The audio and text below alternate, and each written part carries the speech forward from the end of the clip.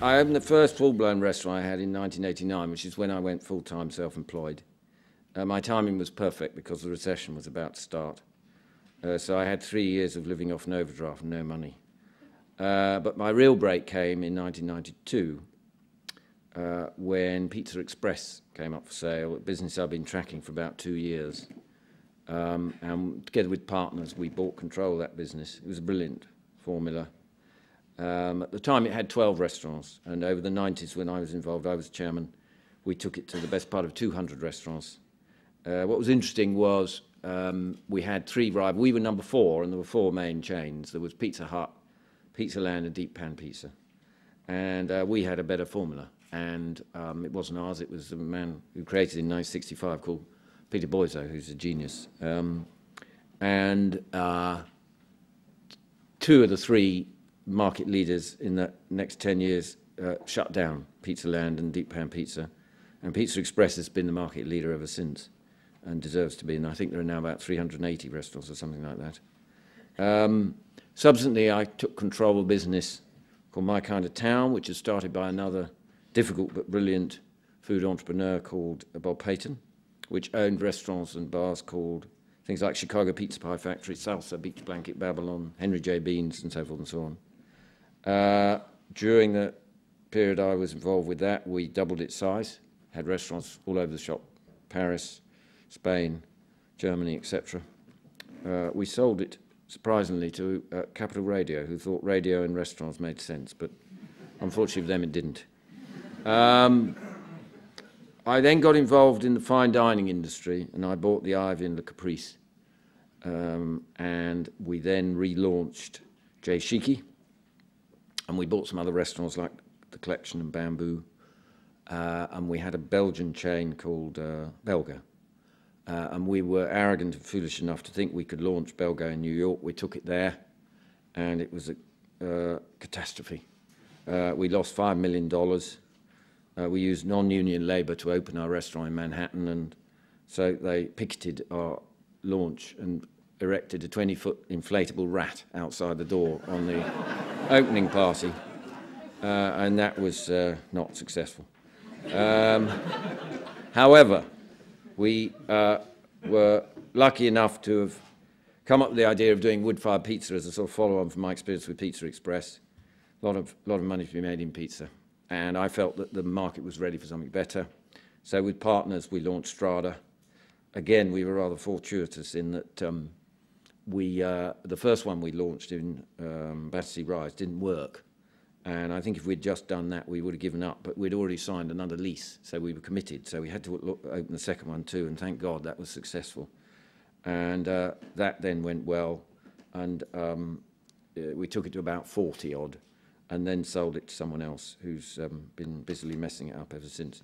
During that period, I also was a co-founder of some pub businesses, Wellington pubs and Punch taverns.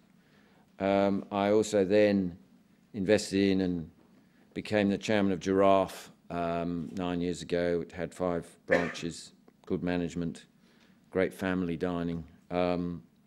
We've taken that over the last 9 years to 50 restaurants. And Tesco came knocking a few months ago, and we couldn't resist the siren call, so we sold it, sadly.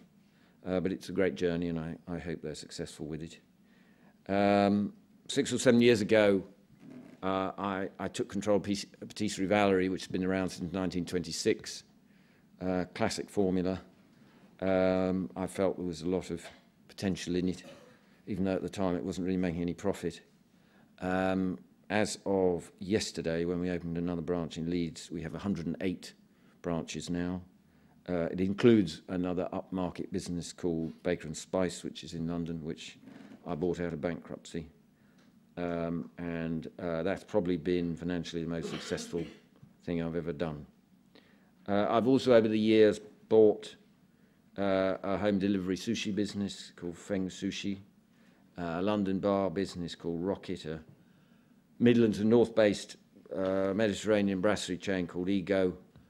I chair and a part owner of a craft beer pub business called Draft House, and a week ago I became half owner of a chain of cocktail bars called Grand Union. I also invested in a roller coaster ride of the largest independent fresh fish shellfish distributor to the catering trade called Seafood Holdings, which we sold to 665. And I also recently got involved with a retro confectionery brand called Hope and Greenwood. I got very keen on artisan baking, a bit like chocolate and coffee and various other sorts of food. I took the view of a few years ago that bread, 95% of the bread sold is not very nice, and that you look in a place like France, 60% of the bread is artisan, and I felt that we might be rediscovering the quality of artisan bread. So I backed a small artisan baker called Flour Power City initially, bit of a struggle to begin with, but things have got much better. And then on the back of that, I met the guys who run Bread Factory in Gales, and we took a majority of that business. I became chairman of that 2 years ago. Since then, we've doubled, actually almost trebled the size of that business. And we have, with this summer, we will open our 14th Gales, but most of it is actually a wholesale bakery business. It's easily the largest artisan baker in the country, and it supplies thousands, or certainly many, many hundreds of hotels, pubs, restaurants, and so forth. I've also got involved in contract catering in the last year. I bought a business called Genuine Dining. So I've had, over the last 20-odd years, experience in casual dining, bars, nightclubs, fine dining, home delivery, cafes, bakeries, and contract catering, and some food manufacture and distribution. And I think the reason why I like the food business is, as you've heard, because we all love food, because many food markets are growth markets. I think customers are getting fussier and more aspirational. This creates opportunities. I think it is constantly innovating, and the rewards for that innovation, if you're a provider. Brand power matters, so if you're good at brands, as some of our other guests have heard, that can be profitable. Generally, food can offer high gross margins. I think you have to be aware very much of the power of the supermarkets. As you've heard, you've got to be niche, not mass. I think focus on authenticity, quality. I think it's a highly entrepreneurial industry. I think there are a number of, giant multinationals and what have you, but you can defeat them if you are nifty enough. So I think you and we enjoy the food and drink business because we love the product, because for a living we give customers pleasure. There is variety and endless opportunity. It doesn't take academic qualifications, but common sense.